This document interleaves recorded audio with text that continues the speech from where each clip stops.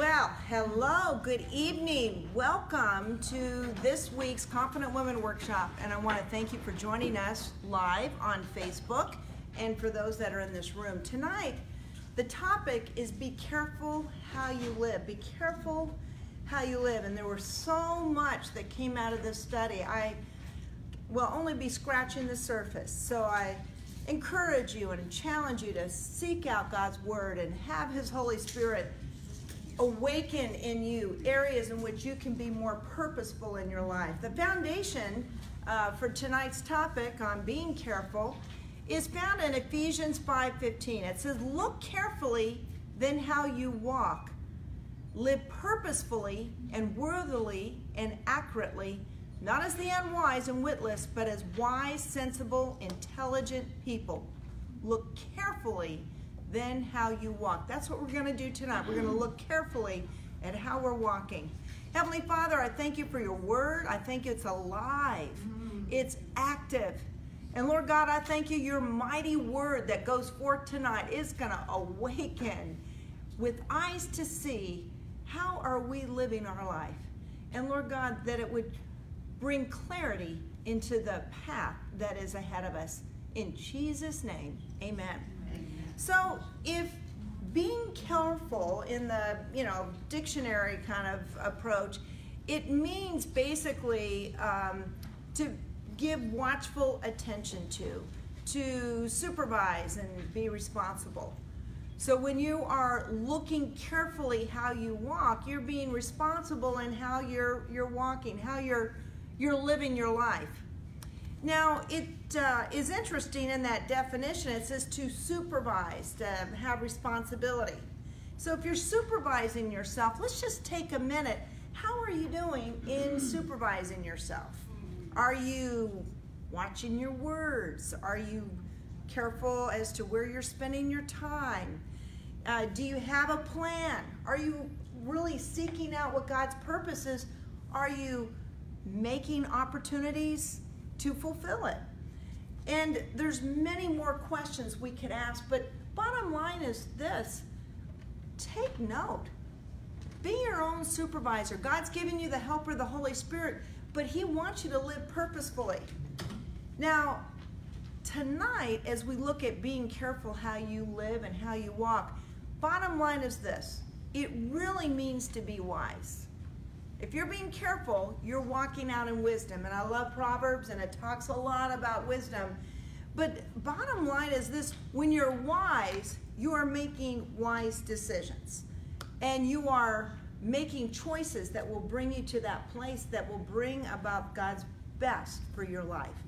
Now, He has a plan for your life. He has a plan to give you hope in a future. One of our favorite scriptures there, right? But in order to tap into that, you've got to know what are the plans that He has for you. You got to know He's got plans for you to give you hope in the future, but you got to know what they are. And He says He's written all the days of your life before you were born.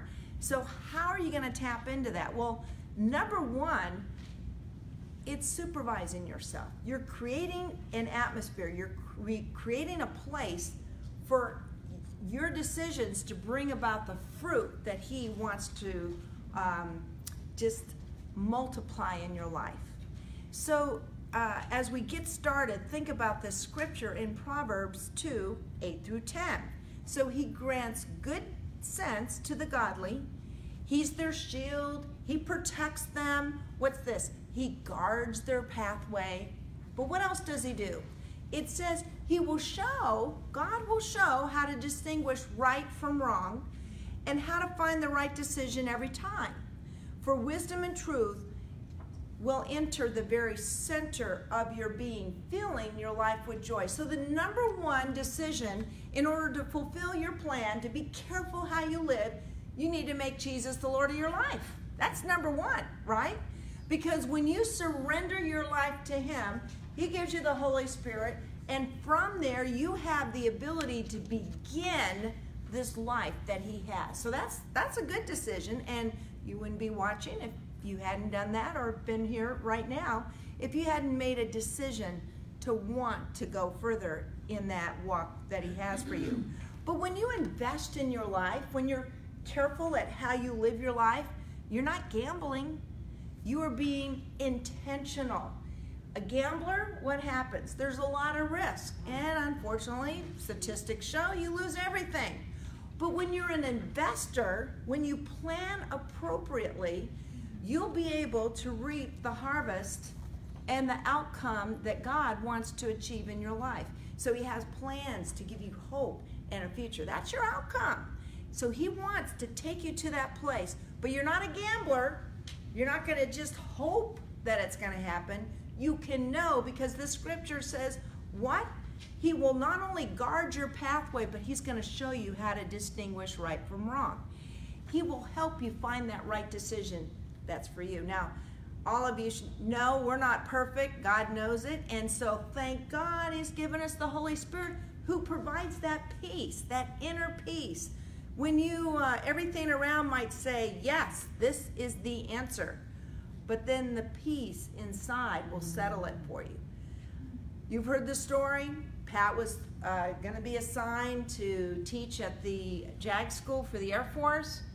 And he had it in his mind. We had talked about it. Maybe we should buy a place. We've moved around so much. Maybe we should start thinking about, you know, getting our feet settled. And it was a great area. The price point was really good. And so he called me. We are currently stationed in Hawaii. And I still remember the phone. This is before cell phones. I remember the phone, the punch book, you know, with the little long cord, and saying, love, you know what, I can't explain it, but I don't have peace. I don't think we should do it.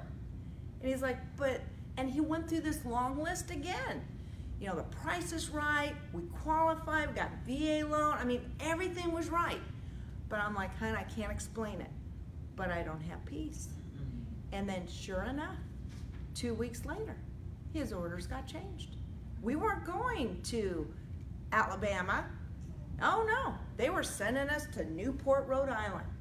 Because Pat didn't know that his boss was getting ready to pin on one star, was gonna move to DC, and one of his new responsibility was putting together a team out of Newport, Rhode Island. And when he found out after meeting my mother, and we know how wonderful she is, and she just had a lovely conversation with them, and he realized she's only an hour away from Newport, Rhode Island, he thought, he has 2 young children and a wife, but she would be near her mother. And so orders shifted. Pat and I and the kids went to Newport, Rhode Island. We were there before our household goods arrived. We're eating on the stairs. We're doing the, you know, camping, and then heading to Mom's as much as possible to get a real meal, because if anyone knows, I don't really cook real meals, but my mom does. Hi, Mom, if you're listening, you are the mostest wonderful mom ever. And so he was off in Albania, and I didn't see him for the next couple months. This is before he had email, Skype, everything else. So he was gone. The Iron Curtain fell. He was all over that place. But his boss knew we'd be okay because he met my mom. But God knew I'd be okay. He gave me peace. Can you imagine if we had bought that home? He said, honey, we could have all the paperwork in place, non-refundable deposits. Can you imagine? I mean, that's the God we have. He will help us, like the scripture says, to live carefully, to then see and be careful how we walk. So he will give us the opportunity, like the scripture in Proverbs, to make the right decision at every time. Why? Because he has a plan that gives you hope and a future. Now, he knows in this world, did I really want to move to Newport, Rhode Island? Well, I was excited to be near my mom, excited to be near my father. So you betcha, I was excited to pick up and go. Was I excited that my husband would be gone the whole time?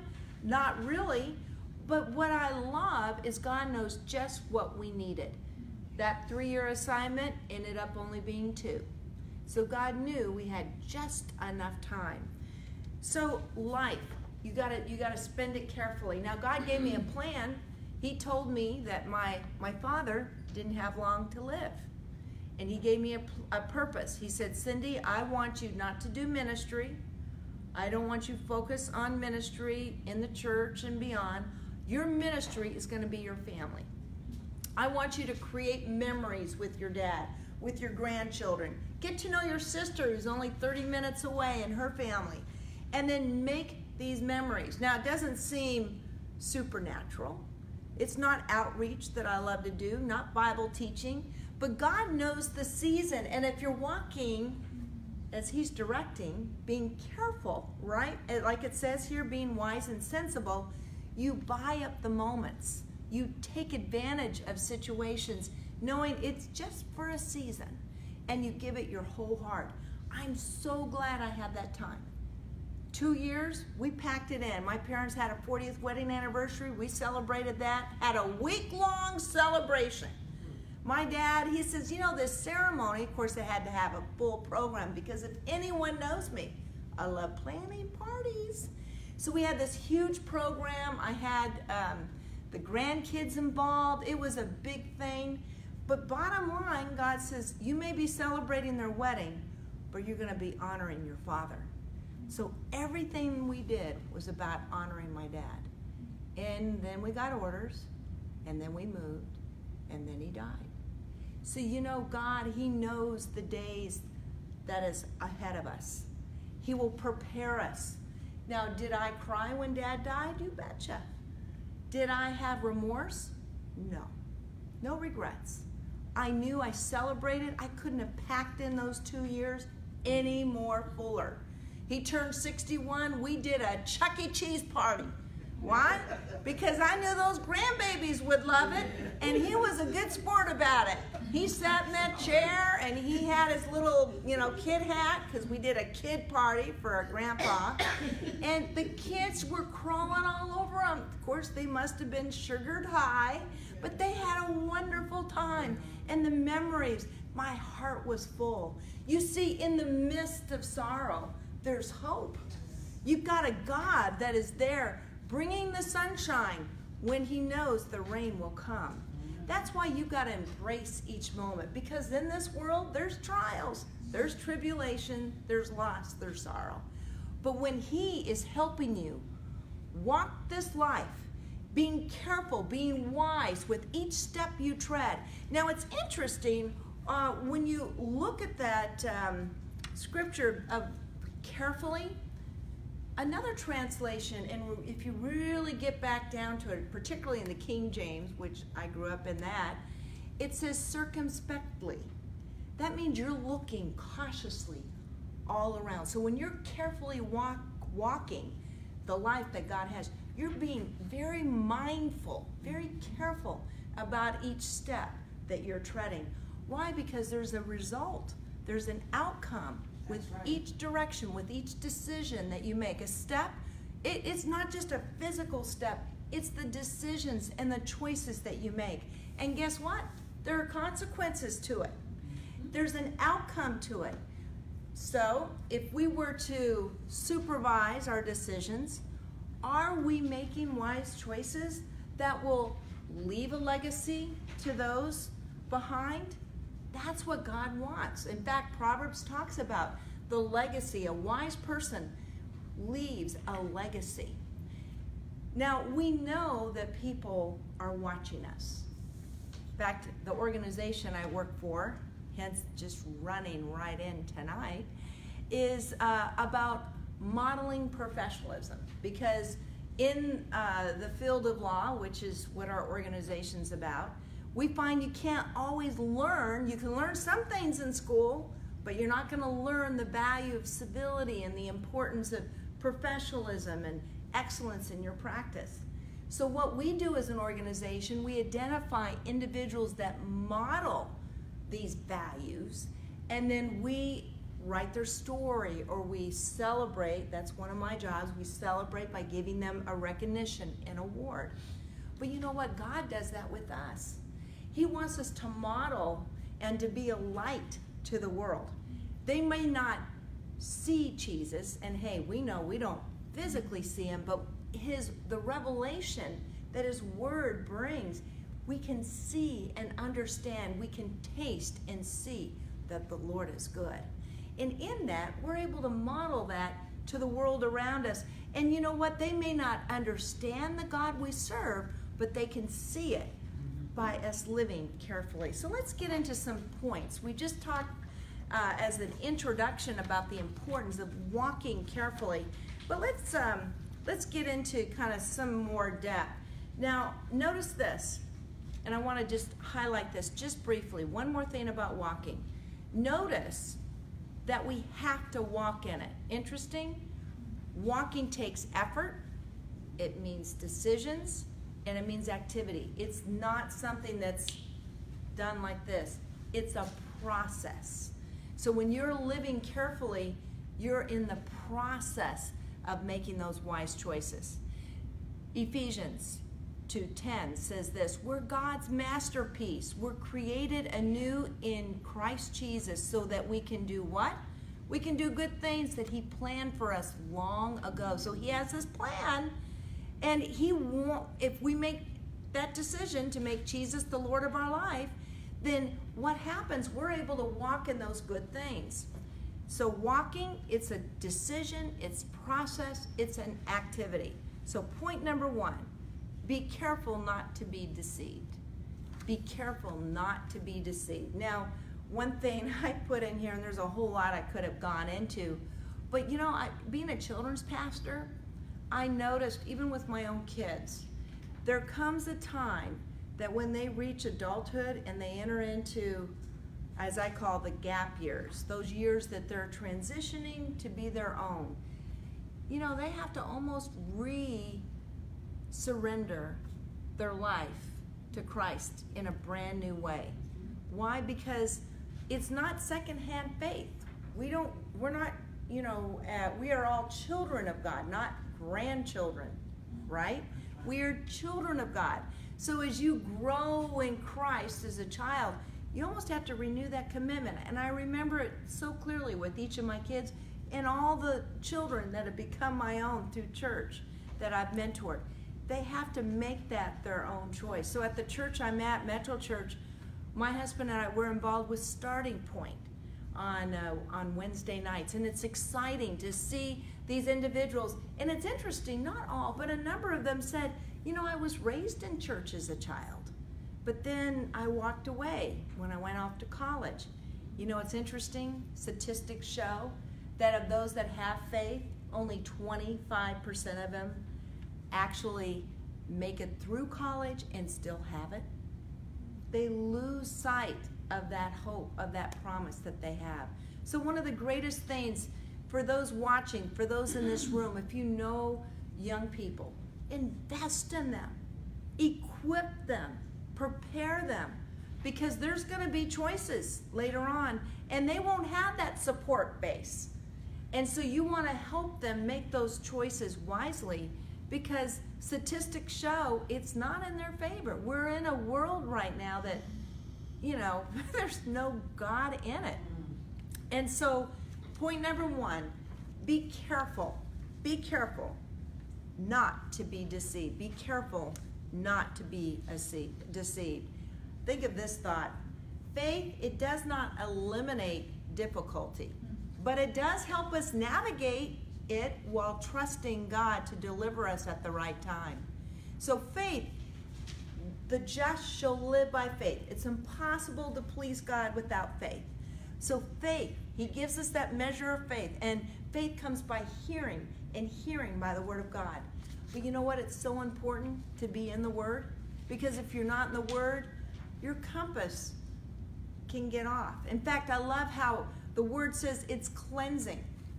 So I was telling Tammy as she was helping me clear out the car today, I was wanting to change the product. We offer a resource center here, and I wanted to change it really bad. But when we got up in the attic, my daughter, God bless her, when she was here this weekend, she says, Mom, there is stuff here from when you moved into this house 20 years ago.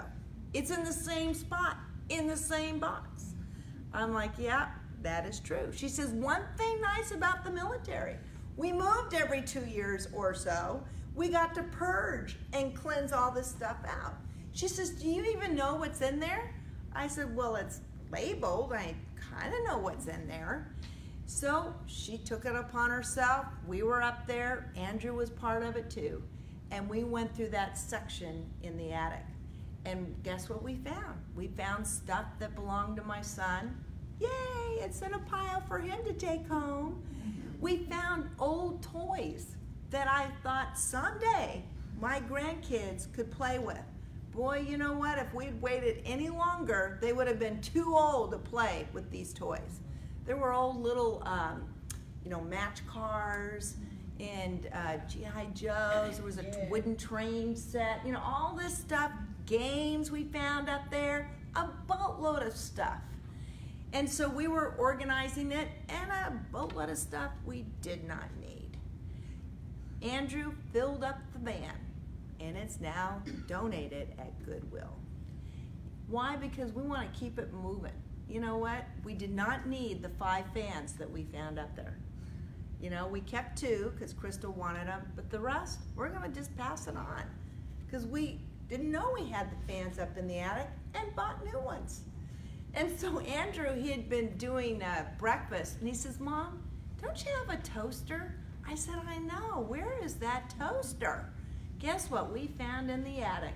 The toaster! It's just amazing. But if you're not careful how you live, if you're not wise, you're going to miss the reward out there.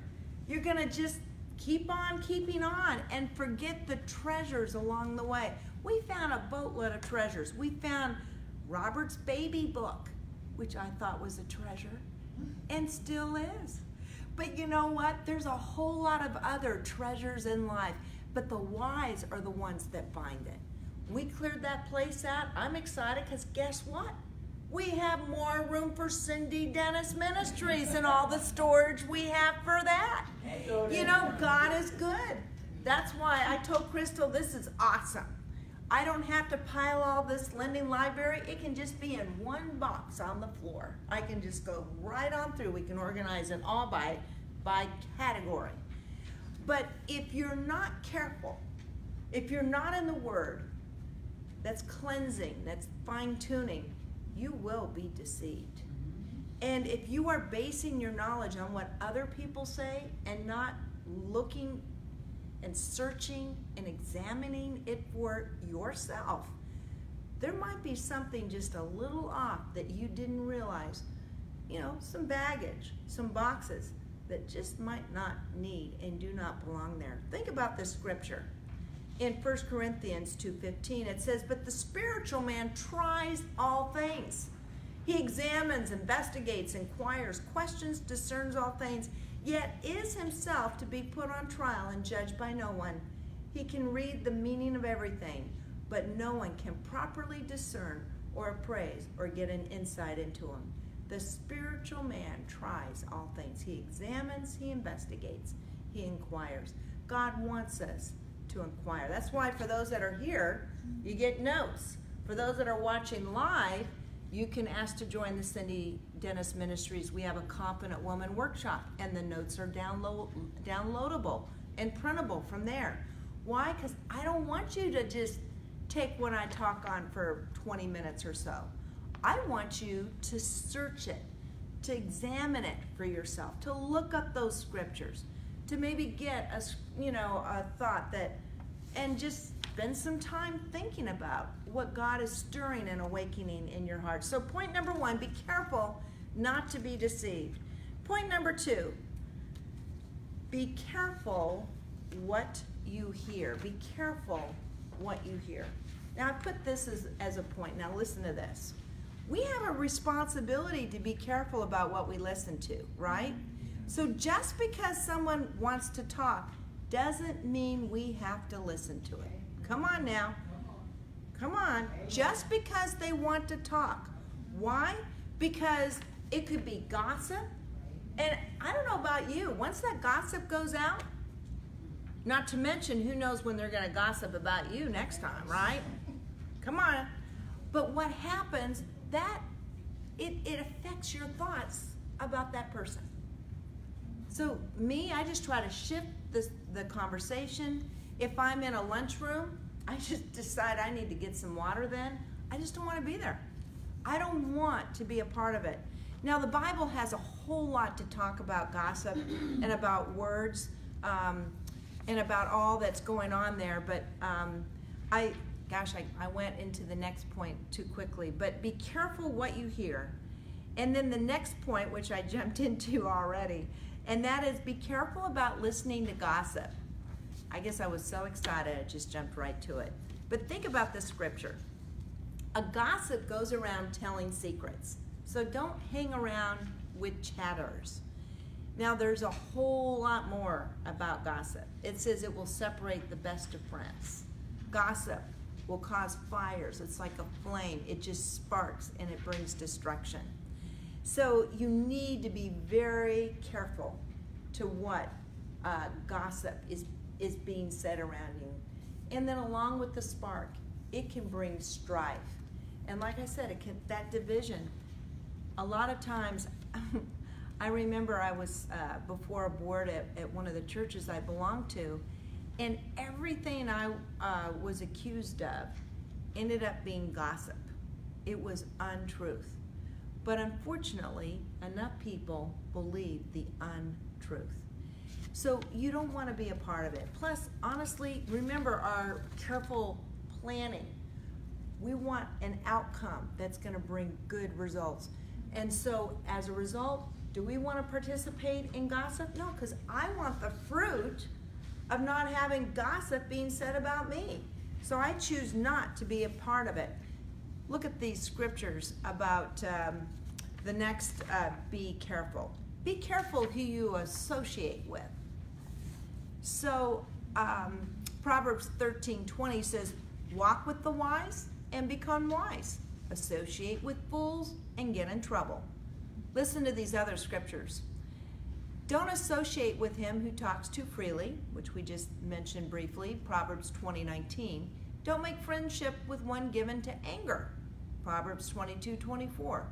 Don't associate with those given to change because they're unstable and unreliable, Proverbs 24:21. Are you seeing a pattern here? And it can go on and on, where it talks about being around a drunkard, a swindler, a robber. Why? Because words shape us. So if you're around someone who's negative all the time, then we are going to start thinking negative. I have a boss, God bless her, but her mouth is trash talk. And I remember I was just having a conversation, having a moment, I should say, and that word almost wanted to come out of my mouth. And Pat goes, what happened? I said, well, I had to bite my tongue. This word wanted to come out. He said, is that from being around your boss? I said, yeah. See, if you're not careful, it will be a part of the record that's playing in your mind. That's just how it is. And so if you want to see a shift in your life, then surround yourself with people who are positive.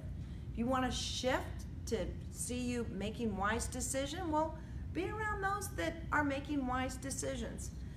So we would be wise not to choose to be around individuals that are in darkness. Now, it's okay. There are times we got to reach out to them, right? We're a light to them. But we're talking close associations, where you're just spending all your time getting advice, asking for support and encouragement. Because why? Because the words that will come out will not be solid words of wisdom. It will be one of feelings, reflection, history, example.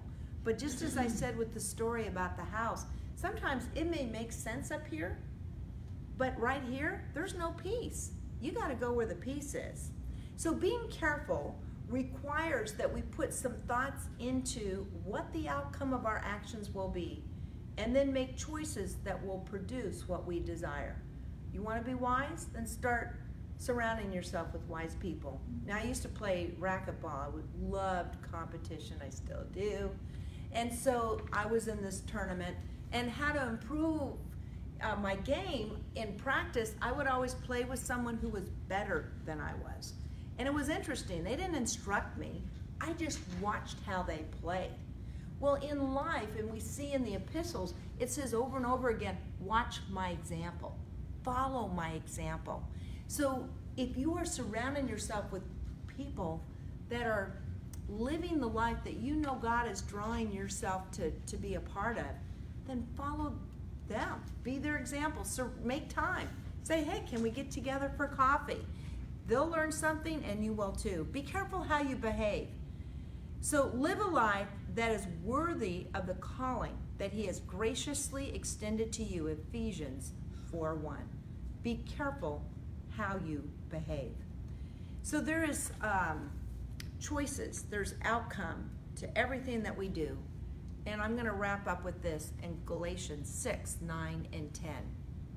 May we never tire of doing what is right and good before our Lord. Because in his season, we'll reap that great harvest. That's that outcome, if we can just persist. So seize any opportunity that the Lord gives you to do good things. Be a blessing to everyone, especially within the faithful family. James 3:13. Who in your community is understanding and wise? Let his example, which is marked by wisdom and gentleness, blaze the trail for others. Blazing the trail, that's what God wants us to do and to be. When you're walking carefully, you're an inspiration to other people. You don't have to say, hey, follow me, I'm your inspiration. You know what? When you are an inspiration, they will follow. I had these munchkins, all 5 grandkids this weekend. And it was a trip. And Pat goes, how do you do it? You say sit down, no fight. We had no fighting, no arguments. I said, hey, this is a free zone here. None will happen in the way of no selfishness. That's mine. That will not be heard. Do you know what? We never heard it. Why? Because when you establish the boundaries, you establish it, God is, you're creating an atmosphere for God to move. So we did our first sleepover. I mean, they've had lots of sleepovers, but my son's kids usually are in one room and my daughter's kids are in another. But this time we mixed the 2 older girls together. So I knew it was training, right? So they had their little playtime, giggles. I could hear them up there. But I says, okay guys, I give you until 9 o'clock and then it's bedtime. So 9 o'clock it was, and guess what? I sat right there to ensure that you are going to bed. There was no peeps. I'd look, I had my eyes closed, because you know, you have to show by example. I'm sitting there, and you know what happened? I actually did fall asleep. But when right before I did, I had my eye looking, and they were looking. I was looking, I was like, shh, they're going, shh. But there was quiet, and pretty soon we were all quietly sleeping. I eventually got up because of a little awkward sleeping while sitting. But hey, we achieved our goal. They got to bed. They know the value of play, but then there's the time to rest. So our lesson summary. Being careful means being wise. So if you're careful with how you walk, you're making wise choices. Also, point number 2, God has graciously planned a good life for you to live. Point number 3, when you apply God's word to your life, you'll find it works exactly as he says it will. So he watches over his word to perform it. Next point, faith doesn't eliminate difficulty. Remember, we're more than conquerors, but it does help us to navigate while trusting God to deliver us at the right time. Next point, you're important to the plan of God, and you do have a purpose. And finally, when you choose God's will, the Holy Spirit will energize you to live out that decision. I know that's a lot of stuff for tonight, but I do hope that the bottom line, we're mindful with how we're living our life, that we're careful with how we're living, that you're thinking about what's the outcome you want to achieve. I have a declaration I wrote. I just felt like, let's seal the deal, right? You know, with the grandkids, I said this is kind of a no selfish zone. Well, tonight, let's create a zone that we are going to be careful. We're going to live wise. We're going to be successful in that life that God has. So for those that are in the room and has the handout, on the bottom of page 7, it says declaration. Let's all say it out loud. And for those watching, if you have the notes, join us as well. I commit to live a Jesus-centered life before others. I am disciplined to focus on the priorities of my life. I have God's wisdom and power helping me as I make decisions. I will be sensitive to the Holy Spirit and quick to obey His leading. God's presence and peace adorn my life like a beautiful robe. God's grace and favor are crowns on my head. His goodness and mercy follow me all the days of my life. I'll tell you, just saying that, I just feel power being infused. Let's use our words. Let's be careful how we walk. And that means lining our words and our thoughts as one in accordance with God's plan. Well, it was fun. I had a good time. If you were here, you could stay on for some discussion time. But, oh well, I got to say goodbye to our Facebook friends. Thank you so much for joining us. Let me pray a blessing upon you. Heavenly Father, I pray that your word that went forth tonight, that is powerful, that is alive and active. Lord God, I thank you. It fell on good ground and it's bringing forth a harvest of blessing, a harvest that we will be mindful of our actions, our deeds, our words. Lord God, we'll be able to, as a supervisor, align our life with your plan and your purpose. In Jesus' name, amen. Well, thanks again, everyone. Bye-bye.